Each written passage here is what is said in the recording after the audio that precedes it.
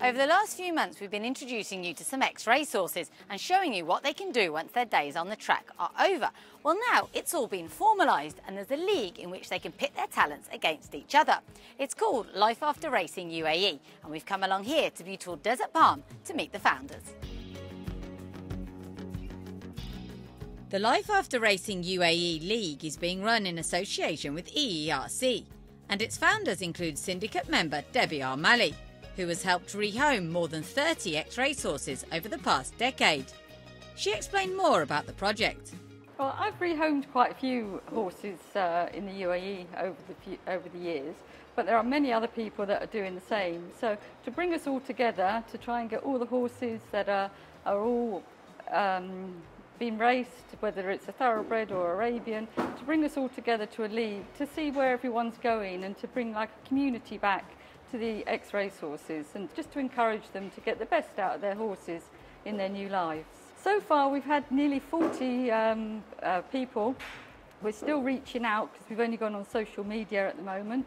This sort of year is like a soft opening because it's like halfway through the season, but we're hoping next year that we can encourage a lot more people to come and join us and to have bigger prizes and just to get everybody involved in the league.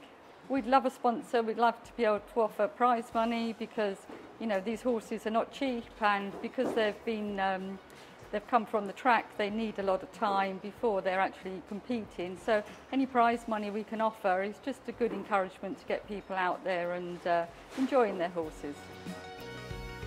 Registration for the league is free, with winners decided on a points basis, as co-founder Sophie explained. So once they've registered, they'll receive a link to submit their scores. They'll go out, compete, come back, they'll have the score, they'll click on the link, fill it out, and then I will take care of the rest in terms of how many points they've got, etc., and fill it in. And when will it all be decided? When's the sort of the final day of the season, if you like? The final day will be the end of April, which is closing of the season, and then we will announce the winners.